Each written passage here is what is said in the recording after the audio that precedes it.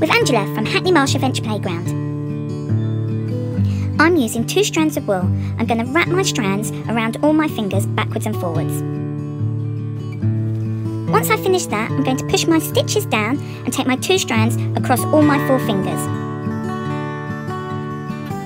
The next stage is to take the strands that are at the bottom over the top of the piece of yarn that you've just laid across your fingers. Move your stitches down and repeat the action.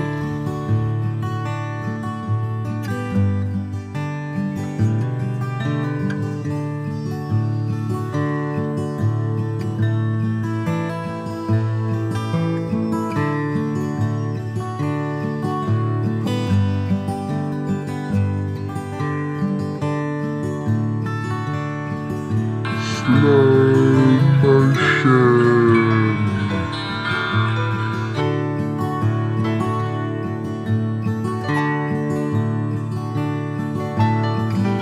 It might feel like it's getting knotted at first, but just keep going and you will finally start making a length. You can do this activity while watching television, sitting underneath a tree, talking to friends, or just relaxing at home.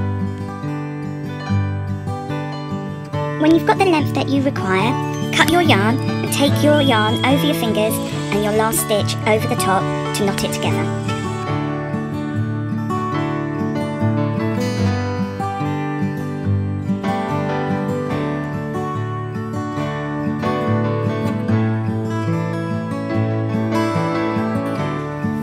I've made quite a short snake, so I'm going to tie mine together and make a bangle out of it.